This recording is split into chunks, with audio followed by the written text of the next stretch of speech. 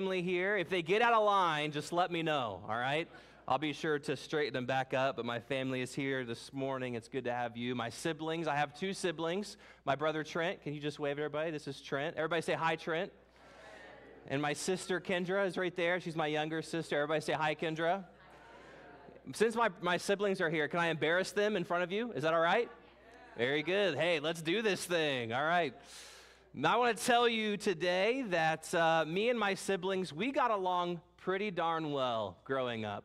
In fact, I would even say we were angelic. No issues. We never fought. We never yelled. We never argued. And we certainly never, ever got in trouble. Is that right, guys? Amen. Absolutely. Yeah, they agree with me. No, it's actually, if anything, the complete opposite. Me and my brother Trent, we got along really, really well, let me tell you. We were best friends growing up. I cannot recall a time where me and Trent had a gloves-off argument. We usually got along pretty well. But me and my sister, on the other hand, is a different story. There was a lot of finger-pointing between me and my sister. We didn't get along as well as me and Trent do. Luckily, now that we're older and we're adults, we do get along and we have a great time together. But as kids, it seems like we were always at each other's throats. I got really good at this thing that only older brothers can do. I got really, really good at it, where in secret, in private, when mom and dad weren't looking, I would get Kendra all riled up, right? It's like shaking a bottle of soda before it's about to blow, right? You get her all riled up. And then when she blows up, and mom and dad come on the scene, you act like, I have no idea what's happening, right? This came out of nowhere. I'm completely innocent, right? That's what I did. I got really, really good at it. You know how they say if you do something for 10,000 hours, you become an expert? Have you ever heard that? I'm an expert in getting my sister riled up. I got really, really, really good at it. I get her riled up, and then she'd point the finger at me, and I'd act innocent. I don't know what happened. There was a lot of finger pointing between me and my sister. Can I give you another story? This is, like I said, me and Trent got along really, really well, but there was one story in particular that's become like legend in my family that we tell over and over again between me and my brother. And I guess when we were younger, there was some kind of disagreement, and Trent got really aggravated at me, and so he came up with the perfect crime. The perfect crime. What he did was he rolled up his sleeve and he bit himself as hard as he could, as hard as he possibly can, bit himself. Then he started crying. Then he ran out to my parents. He showed them the bite mark, and you know what he said? Jaron bit me. That's what he said. Look, Jaron bit me. He blamed it on me. The finger was pointed at me. And obviously, again, I was always the innocent one. I never did anything wrong. I don't know what happened. We ran the bite marks through forensics. We did some dental testing, and we found out that it was not me who bit my brother. And here's how we knew. When I was a little kid, the gap in my teeth was pretty far apart. It's gotten closer since I've gotten older. My teeth have kind of grown closer, but I had a pretty big gap in between my two front teeth when I was older. And when we did the forensic testing of the bite mark, it was clear the two front teeth were not apart. And we realized that it was Trent's bite marks who matched, and Trent got in trouble. And as usual, I came off clean, all right? I was innocent.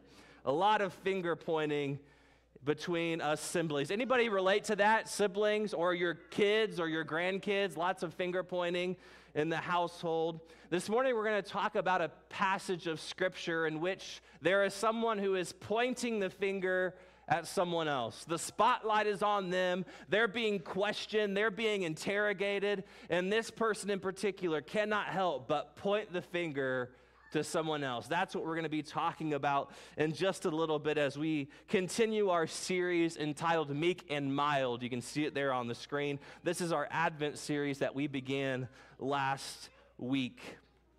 If you have your Bibles with you, you can turn with me to the Gospel of John. The Gospel of John, we're going to be in chapter 1 of the Gospel of John. John, he begins his gospel a little bit differently than the other three gospels. He begins it not telling the story of Jesus, the nativity story. Instead, he begins by telling us all about who Jesus is And he starts it in a very particular way, and maybe a way that you're familiar with. He says, in the beginning there was the Word, and the Word was with God, and the Word was God. And John is using very theological, very philosophical language to describe who Jesus is. John continues on, and he says, everything that you see around you, all of creation that you see, was made through Jesus. Through him, all things were made. He continues on and talks about how in Jesus, in the Word is light, and in the Word is life. And then the guy, John, who wrote the gospel, points to another man named John, a different John, John the Baptizer. And he says, John the Baptist, he was a witness to this light, the light of Jesus. He came to testify to the light. And John begins his gospel telling us about John the Baptizer. That's where he starts his narrative, and who John the Baptizer claims to be. So let's read. Whenever John the Baptist is giving the chance to say who he is and what he's about, what does John say? So let's read, beginning in verse 19, chapter 1 of the Gospel of John. Verse 19. Now this was John's testimony when the Jewish leaders in Jerusalem sent priests and Levites to ask who he was. He did not fail to confess, but confessed freely, I am not the Messiah. And they asked him, then who are you? Are you Elijah? And he said, I am not. Are you the prophet? He answered, no. Finally they said, who are you? Give us an answer to take back to those who sent us. What do you say about yourself? And John replied in the words of Isaiah the prophet, I am the voice of one calling in the wilderness. Make straight the way for the Lord. Now the Pharisees who had been sent questioned him. Why do you baptize if you're not the Messiah, nor Elijah, nor the prophet? I baptize with water, John replied. But among you stands one you do not know. He's the one who comes after me, the straps of whose sandals I am not worthy to untie. And this all happened at Bethany on the other side of the Jordan, where John was baptizing. So here's this man named John, who Scripture calls John the Baptist or John the Baptizer, and he's caught the eye of Jewish leadership. John has developed quite a following. In the Gospel of Matthew, it tells us that people were coming to see John from Jerusalem and Judea and the whole region of the Jordan, all of these people trying to get into John's presence and hear what he had to say. And when you've amassed that sort of a following, it's really, really hard to ignore.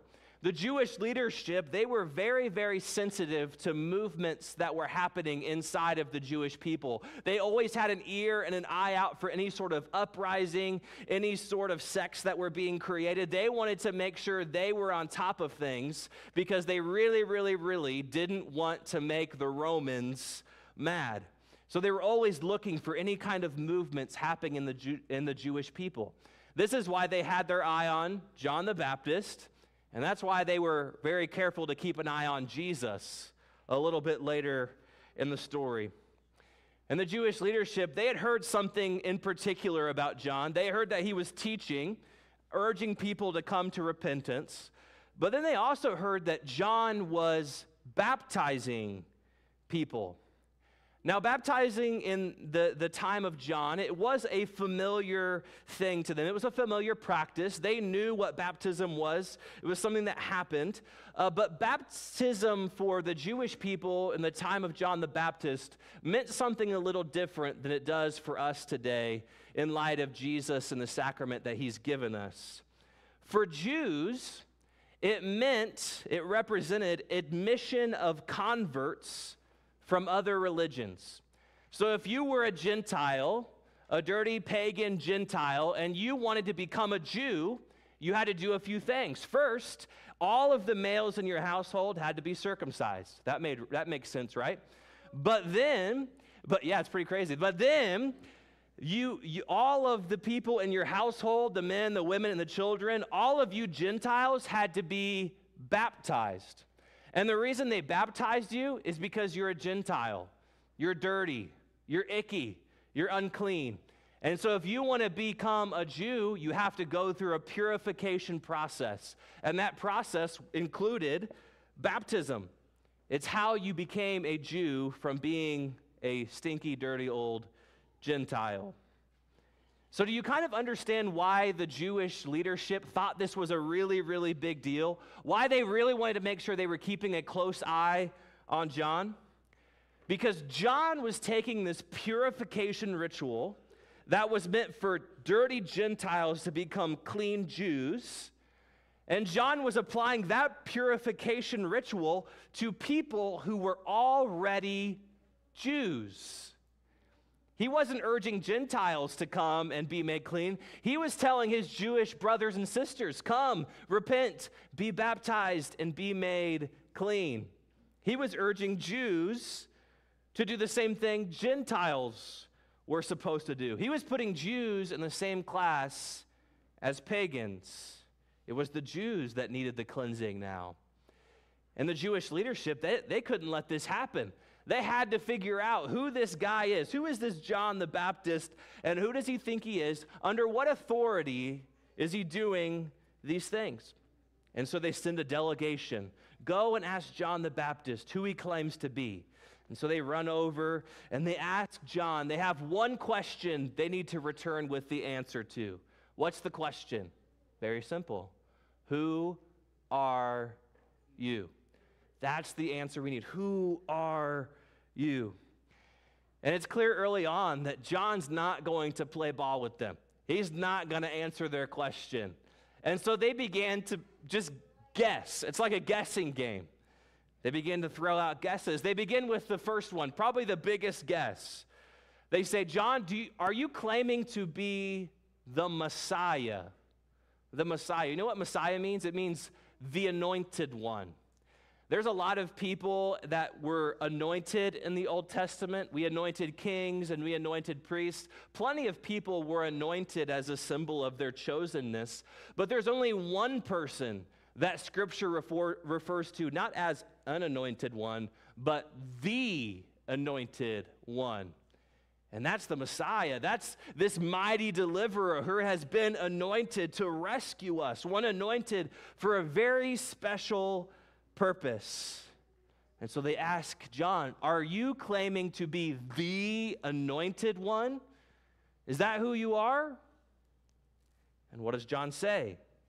I am not the Messiah. Strike one. Incorrect guess. So they try again. Anybody else got any other guesses? I have one. Are you claiming to be Elijah? You see, back in the book of Malachi, it was prophesied that when the Messiah was coming, one of the signs that the Messiah was on the way is that Elijah would come, that Elijah would be there. He would precede the Messiah. And so this is what the interrogators of John had in mind. Are you claiming to be Elijah, who comes before the Messiah? And what does John say? I am not. John seems to be pretty clear, but if you've read the other Gospels, you might be thinking that John's response here is very confusing. Because if you read through the Gospel of Matthew, Jesus himself explicitly says John was the Elijah who was to come. Jesus seems to think that, yes, John the Baptist is the Elijah that Malachi was talking about. Jesus seems pretty clear. So why does John say he's not? There's two options that we can maybe go with. The first is maybe John says, I am not Elijah, because he knows that he's not the Elijah that the Jews were expecting. Does anybody remember what happened to Elijah in the Old Testament? How did Elijah's story end? Did he die? Did they bury him? Did they put him in a tomb? What happened to Elijah? A chariot of fire comes down and swoops him up, right? And takes him into heaven. And so it's because of that the Jews thought that before the Messiah came, Elijah himself, since he didn't really die, he would reappear. Like the Elijah would step back on the scene before the Messiah came. They thought that same man would reappear. And so maybe that's why John says, no, you got it all wrong. Another possibility is maybe John the Baptist didn't know that he was the Elijah spoken of in Malachi. Maybe he just didn't know that he was a part of a prophecy. Maybe he was just being faithful, just doing what God was calling him to do, just saying the words that God was giving him, and he didn't know or care that he was a part of a greater prophecy. He was just doing the work he was called to do. And maybe that's why he said, I'm not Elijah. But regardless of the why, behind why he says, no, I'm not Elijah. And so the delegation throws out one final guess. They say, are you the prophet? You see, the Jews also believed that when the Messiah was on the way, all sorts of different prophets would appear and pop up and begin prophesying before the Messiah. And that's spoken of back in the book of Deuteronomy. But again, John says, nope, you got it wrong. That's strike three. 3 guesses. And all 3 of them are wrong. And as you read this passage, you can kind of sense that the delegation is getting very frustrated, like they're getting angry. And so finally they just give up the guessing game and they just say, okay, then, who are you? Just tell us who you are. What do you say? And it's really interesting. Through the rest of this passage, John says, I am, twice. And both times he doesn't really give them the answer they're looking for. Who are you? The first I am that John says, he says, I am a voice. I am a voice. That's verse 23. I'm a voice of one calling in the wilderness. I'm a voice. I'm not an anointed one. I'm not a great prophet. I'm not Elijah. I'm not one of these great prophesied characters you read about in the Old Testament. That's not me. In fact, I don't even want to be called a person. John just says, I'm just a voice calling out in the wilderness. I'm not even a voice of prominence. I'm not even a voice of influence. I'm not a voice in the temple or in the city or in Jerusalem. I'm just a voice calling out in the wilderness. You see, whenever John is given the chance to testify, he gets up on the witness stand. He gives his testimony of who he is. When he finally gets that chance, it seems like John is playing himself down as much as possible. I'm just a voice crying out in the wilderness. That's all I am. And then they continue to question him. They're like, but you're baptizing people. So how are you claiming to be able to baptize people? Why do you feel like you're able to do that? And we get John's second I am statement. He says, I baptize with water, but among you stands one you do not know. And then he says this, he is the one who comes after me, the straps of whose sandals, here's the other I am not worthy to untie. I am not worthy to untie. So here John finally gets a second chance to testify about himself, who he is. He says, I baptize with water, I urge people to repentance. But all that I do and all that I am is pointing to someone that's greater than me. This isn't about me. I'm pointing to someone so mighty, someone so great, someone so amazing that me, measly old John, I am not even worthy to untie the straps of his sandals. And for John to say something like that says a lot. That's a huge statement. Let me give you some perspective on why that's such a big deal. In Jesus' day, there were many different teachers who would teach Scripture to their disciples. They would garner disciples who would follow them, and they would teach Scripture to those disciples. But these teachers didn't have a salary. They weren't paid by a university. They weren't paid by a school. In fact, it was believed that to be paid to teach the Scripture was like unthinkable. How dare you, right? And so in return, because they weren't paid, the disciples they were teaching were expected to serve their teachers. Like they were supposed to go and make dinner and do chores and do the laundry, all of these things for their teachers in return for the lesson, because the teachers weren't paid. But if these disciples were to serve their teachers, I mean, they had to draw the line somewhere. Like, if you're going to let your disciples do your chores, we have to draw a line where we say, this is a little bit too far to ask of a disciple. Do you have any guess of where Jews drew the line? Where this is too far to ask of a disciple?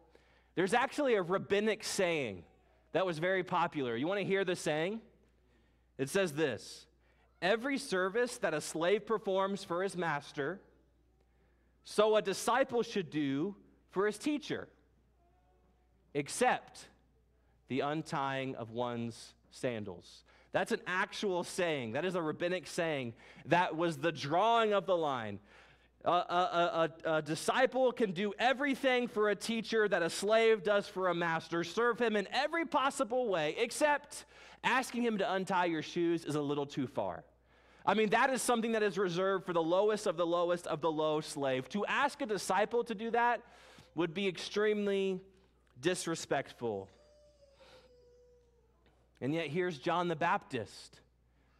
And John is here and he's saying, there's someone coming who I'm so low, I'm so unworthy, and they're so high and so powerful and so mighty and so awesome that I'm unworthy to even untie their sandals. I'm unworthy to do what the lowest of the lowest of the low slave should do.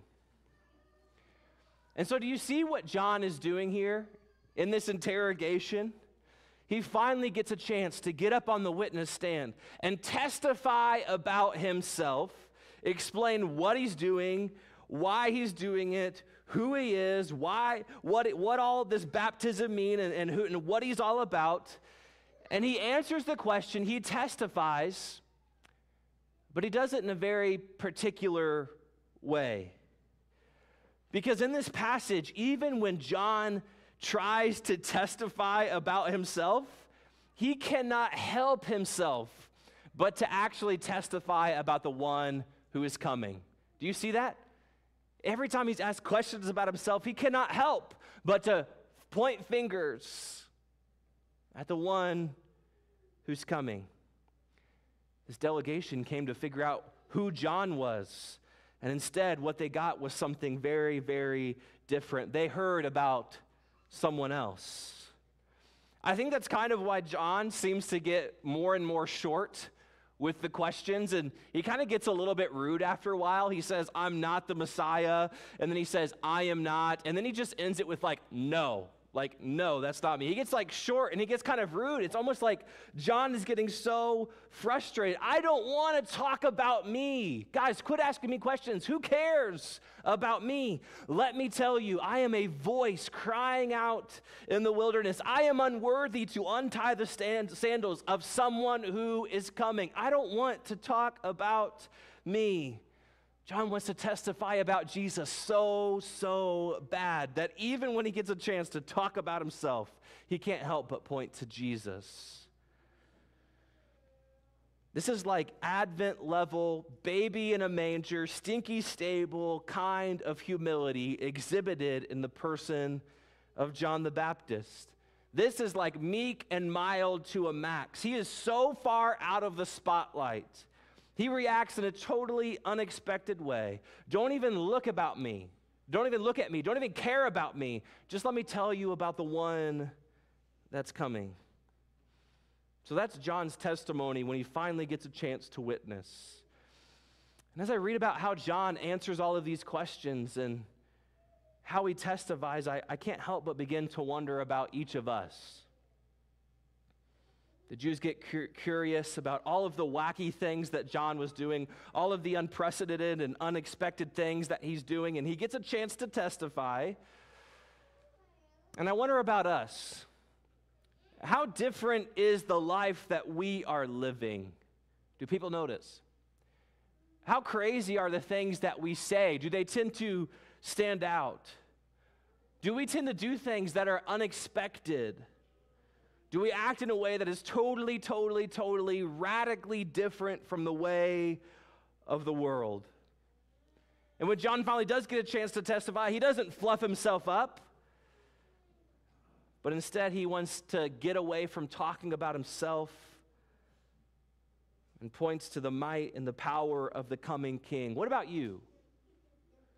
When you get a chance to testify about yourself, who's really seen? When you speak to others, who is it that they hear about? How often are you presented in the center of the spotlight, wanting to be seen? There's a biblical language for everything that we're talking about this, and I could ask it this way: who is glorified in your life? Because it seems like John is glorifying someone else. Who is glorified in your life? We've been talking about glory on Wednesday nights, and we've actually used a different word to help us really wrap our minds around glory and what it means and what it's about. We've been using the word fame. Can I ask you this? Who is famous in your life? Who does John, through the words that he's saying and what he's doing, who is John making famous in this passage? It seems clear that that was like the whole point of everything John was doing. That was his number one goal. I want to baptize. I want to preach. I want to urge people to repentance, to get ready, because I want to make the coming King famous before he gets here. That's why he's doing all that he's doing. He wants to make the King famous. And man, that's my prayer for you and for me. Man, what if we lived lives that made Jesus famous? In all that we do, in every area of our life, we make Jesus famous. And I think it's unfair of me to preach it a certain way. I don't want you to misunderstand me, because this would be a really lame sermon if the point of it was just for you to insert Jesus into every possible conversation you have to make Jesus famous. That'd be a pretty lame sermon, and honestly, that would probably begin to look very inauthentic after a while. Like for you to go to AutoZone to buy a new headlight, but you want to make Jesus famous, and so when you get the headlight from the employee, you say, "Do you know who the light of the world is?" Right? That's a pretty lame way to make Jesus famous. If you want to do like that, that's great. Don't let me stop you. But that's not what I'm asking you to do. Okay? Instead, I'm not saying insert Jesus into every possible conversation to make him famous, but I'm asking you, reflect on each day that you live. Did I, by how I lived and I spoke and how I make decisions and all that I did today, did I make Jesus famous today in what I did and how I lived? Did I do it today? Or what about this week? As I went through this week, as I sit down, lay down to bed on Saturday, did I make Jesus famous this week? Did I do things, did I act, did I say things in a way that made Jesus famous in my life? People saw Jesus in and through me. He was made famous through Jaron. Or maybe the most difficult and maybe the scariest question is this. On the last days of your life, at your funeral, can one of the things people say about you is, in the life of them, in the life of Jaron, I can say one thing for sure. In his whole entire life, one thing he did was made Jesus famous. What a testimony would that be? Wouldn't you love for people to say that at your funeral? They made Jesus famous through everything they did and all that they said. They made Jesus famous. Maybe I can twist it in a different direction. This really makes me uncomfortable. Can I say that in the conflict that I go through, the disagreements I have with other people, the difficult seasons, the suffering, the sickness that I go through, those are hard parts of life, but all of those are parts of life. Can I say that in those really bad parts of life, I made Jesus famous? Do I make Jesus famous in how I conflict with other people? When I go through seasons of suffering and sickness, do I make Jesus famous? I don't know about you, but I really hope that in every conversation, in every season, and every argument, and every circumstance, that we glorify God in how we act and what we say and what we do, that we make Jesus famous. Or do we fail at that? Do we think, man, I realize now that I was having a conversation with someone about how bad my week was going. And I just complained about how horrible my week was, and I really failed to tell them where God was in the midst of all of my horrible week. I failed to make God famous in that conversation. I messed that up. Or I went through that really tough season, and it was like months and months of difficulty. And now that it's over, I realized that throughout most of it, I was just worrying and doubting and complaining. And I could have been making Jesus famous because he was right there in the midst of it with me. Or man, maybe you walk away from a disagreement with someone, with an argument, and you walk away and say, man, I really failed at making Jesus famous and how I argue and how I handle conflict.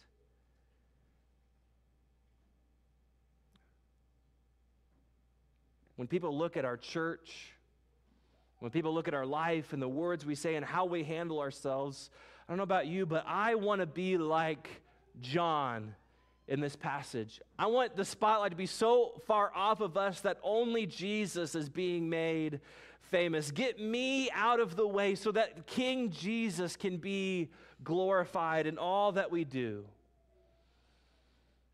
And what John seems to tell us in this passage is that whenever we make Jesus famous through all we do and all we say, it's not all for nothing.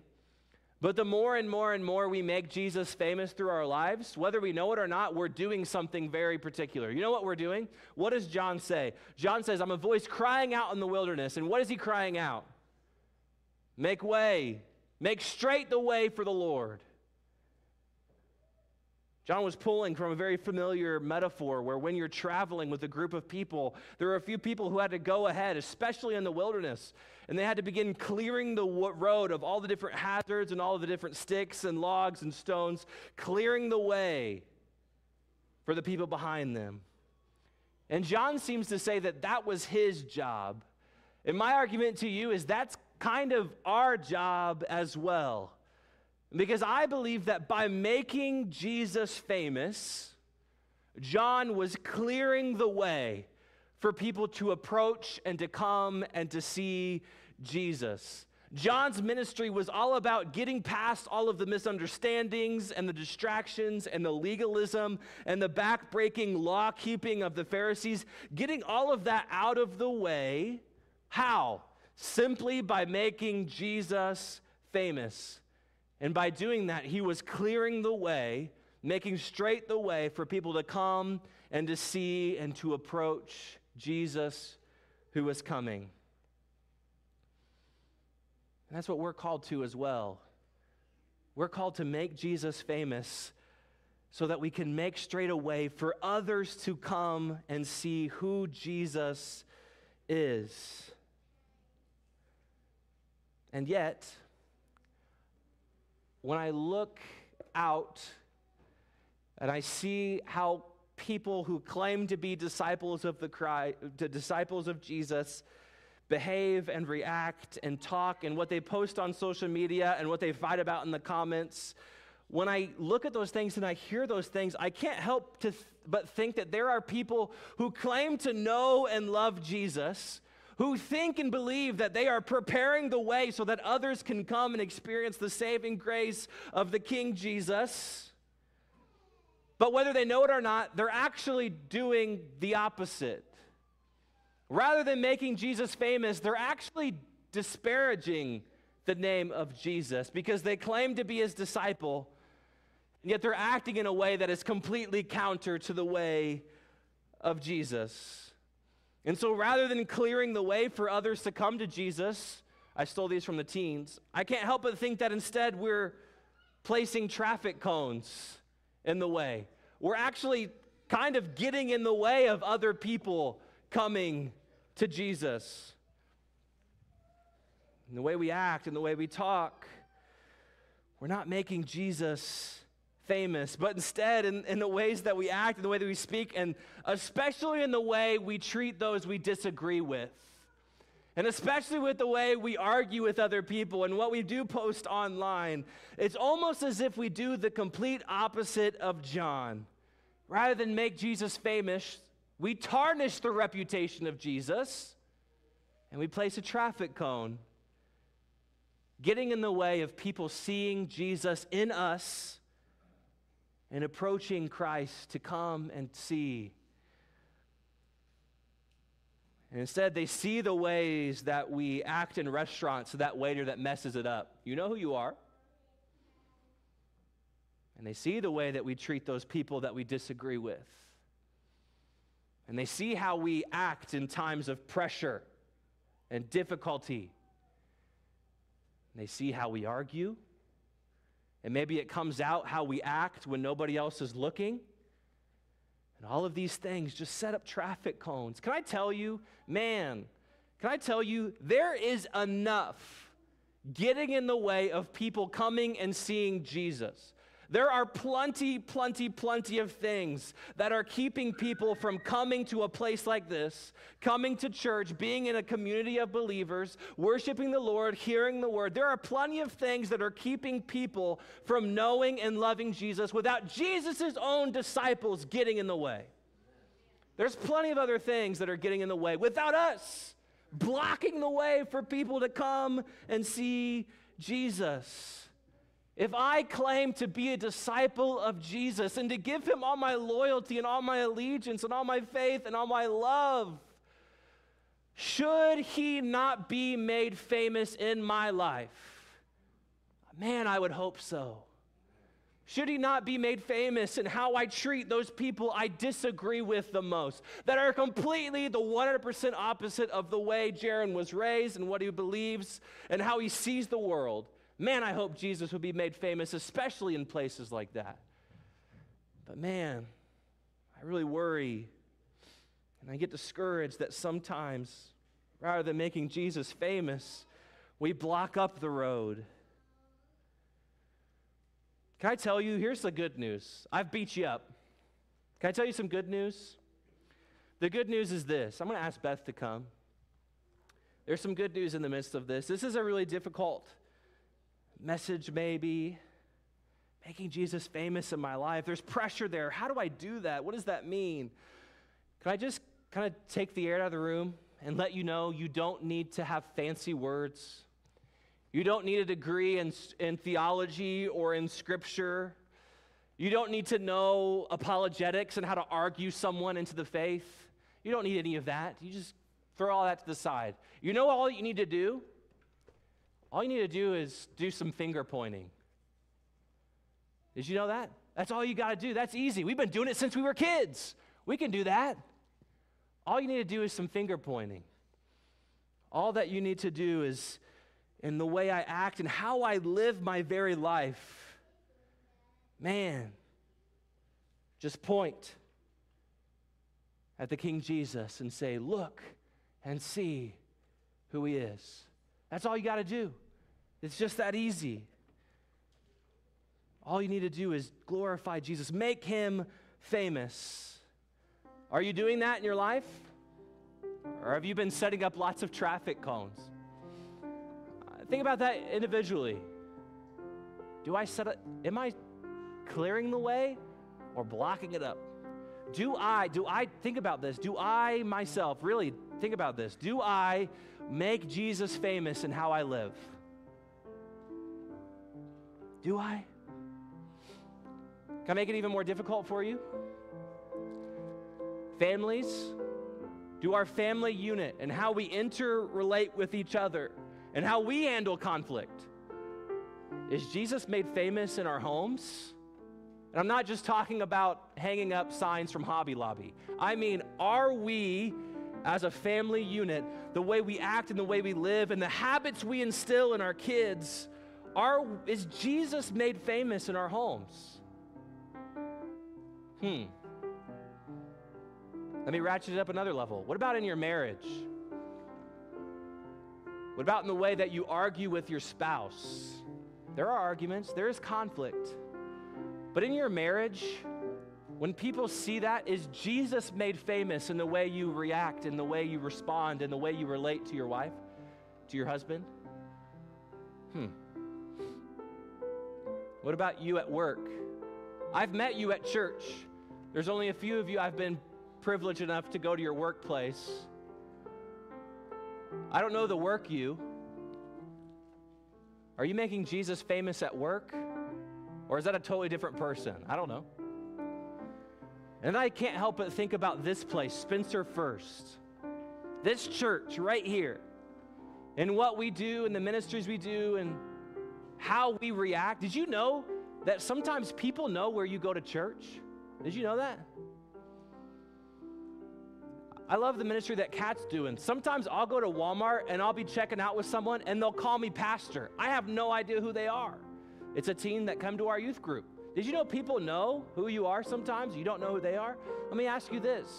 The other 6 days of a week that you're not in here, are you making Jesus famous?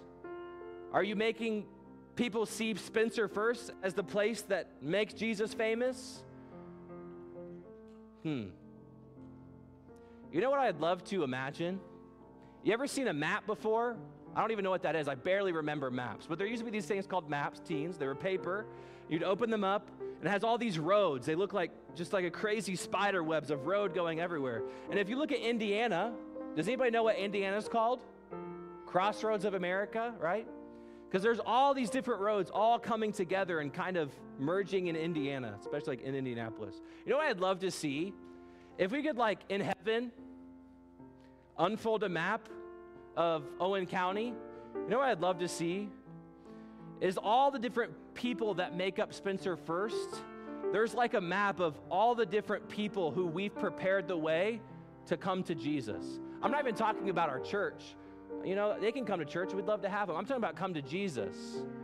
Where, by the way we've acted, because we've made Jesus famous, there's like a crossroads of America. There's all these different roads where Spencer First people have been clearing the way by how we've lived and how we've acted. And people have come to see Jesus because of that. Wouldn't you love to see that heavenly map? That'd be cool. That's my prayer for us today. And I don't know about you, but if I'm going to be called to make Jesus famous in my life and in my home and in my marriage, I'm going to need a whole lot of help. What about you? And so let's pray that God would help us to make him famous in our lives. Let's pray. Dear Heavenly Father,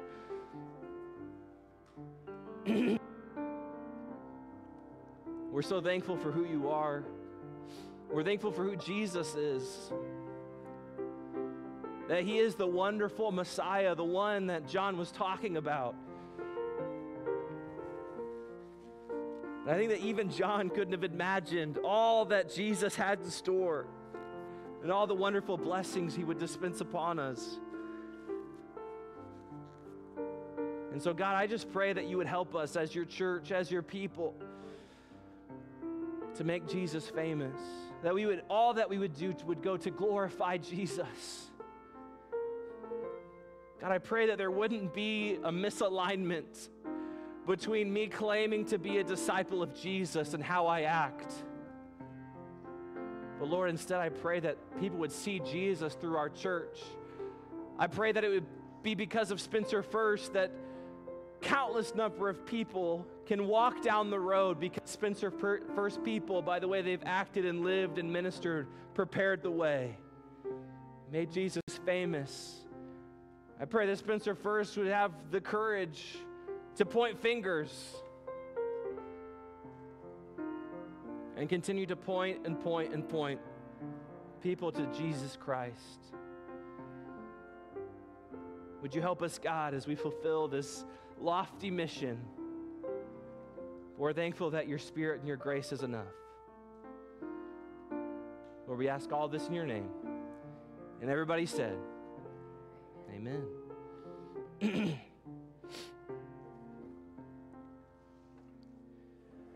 I'm not going to let you go quite yet. We have another piece to today's service. We're going to baptize a couple of children.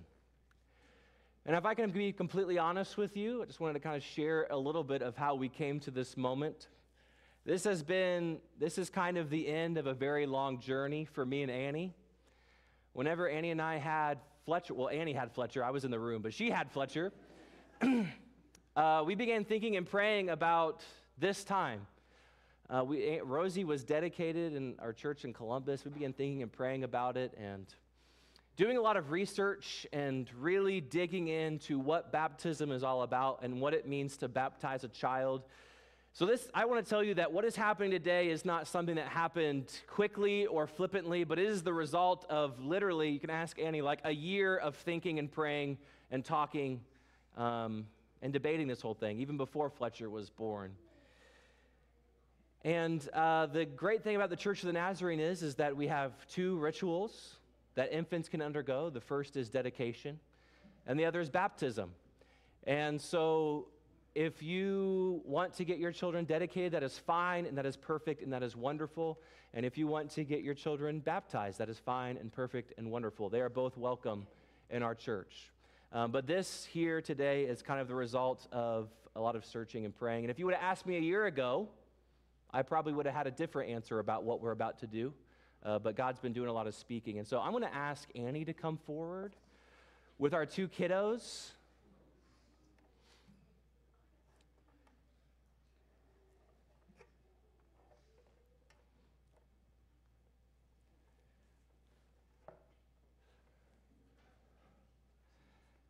And I'm also going to ask that my family would come forward, and if we could kind of split on either side and stand before the congregation in front of the altars. Don't be shy.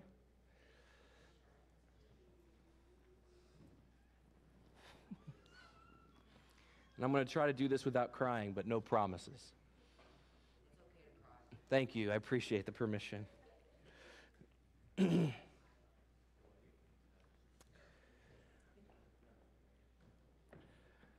John Wesley, one of our theological forefathers, called Christian baptism the initiatory sacrament which enters us into the covenant of God.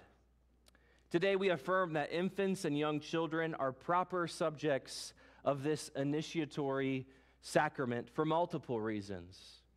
First, they are the proper subjects of baptism because of the sin of Adam, in which all persons participated.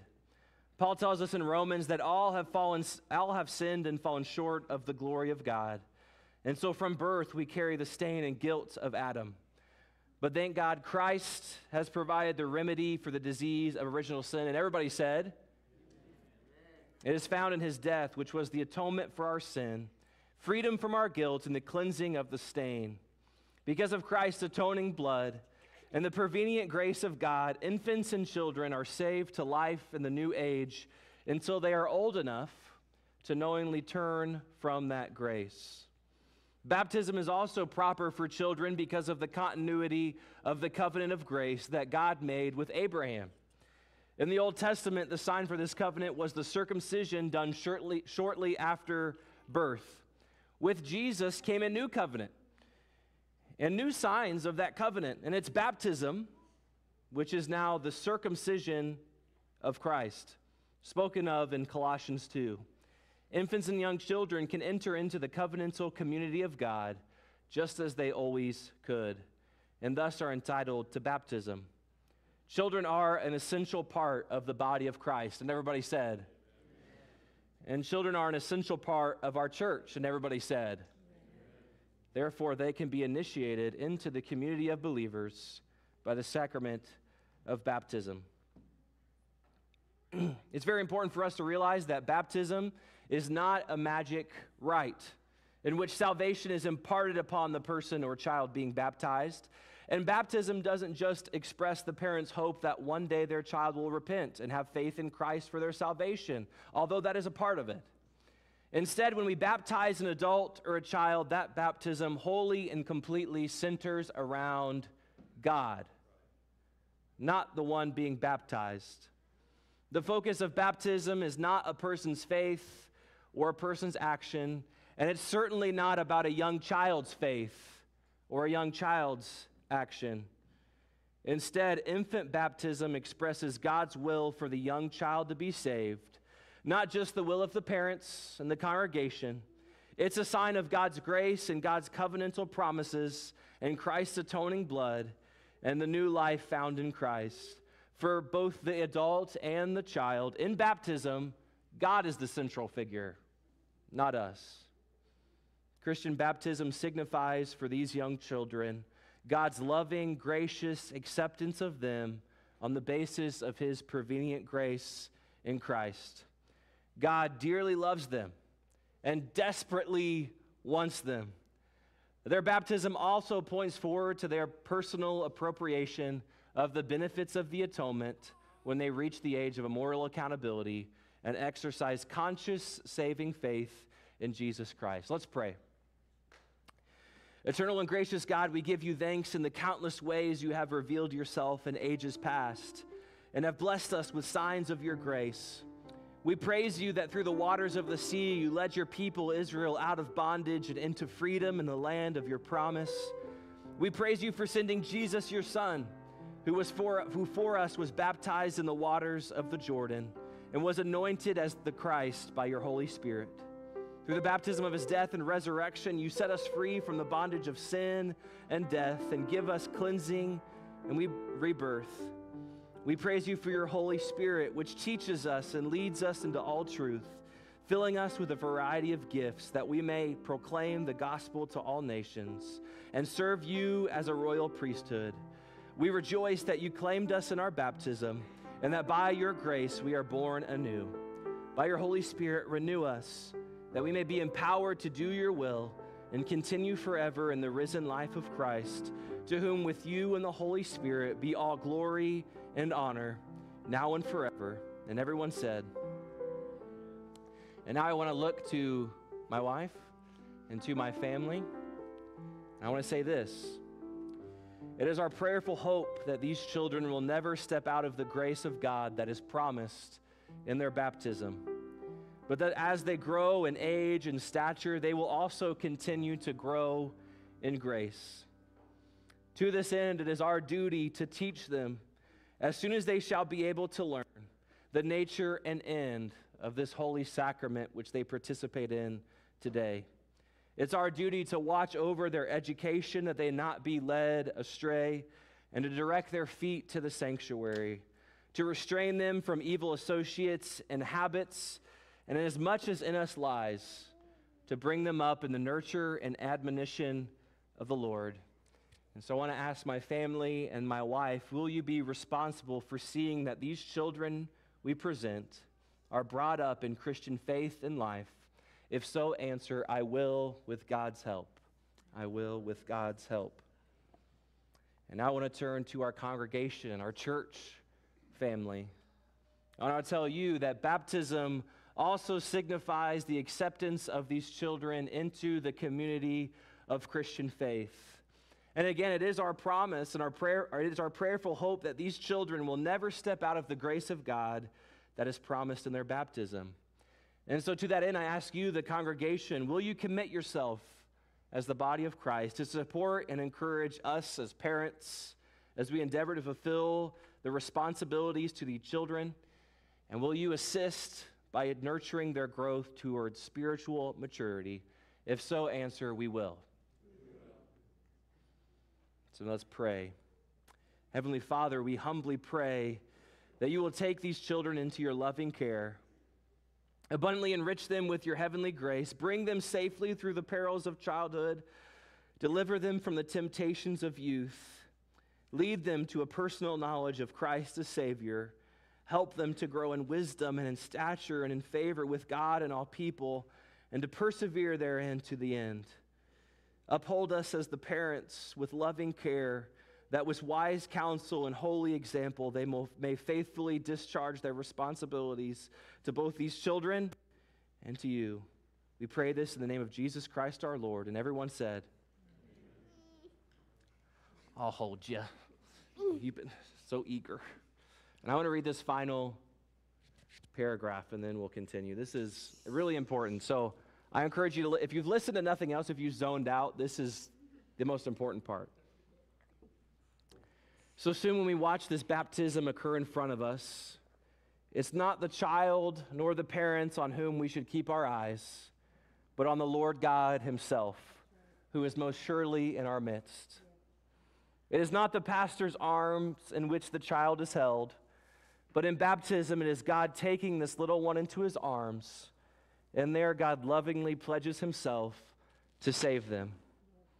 In the child's baptism, our ears are not on the child's cry, but on every promise of grace that God has ever spoken.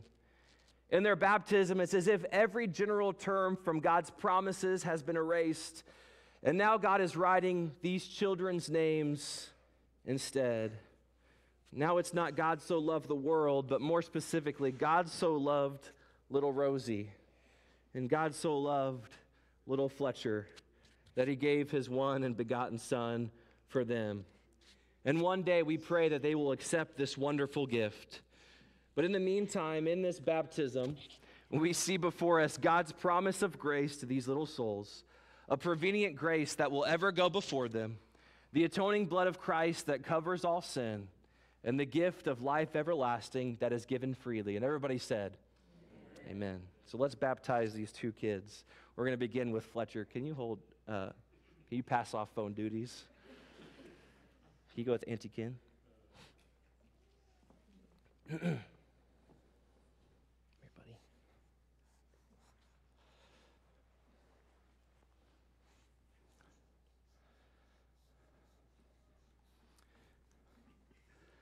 Fletcher Reed Rogers. I baptize you in the name of the Father, and of the Son, and the Holy Spirit.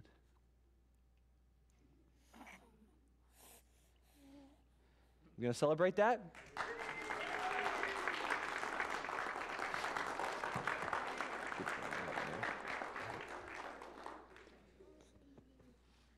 Give it to Dad. Praise God. Can you come up here, Ken? Can you just hold her feet?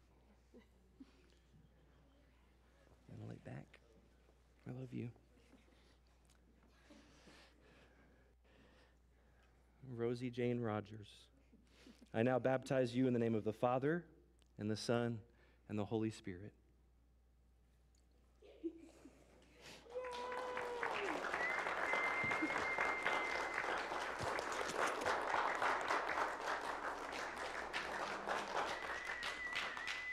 Amen. You all may be seated. If you'll stand with me, can I leave you with a benediction? It says this: go out to a world that hungers for righteousness. Prepare the highway for our God and make ready the paths of peace. And everyone said, Amen. Go in peace today. You are dismissed. Don't forget to look at your phone number on that table on the way.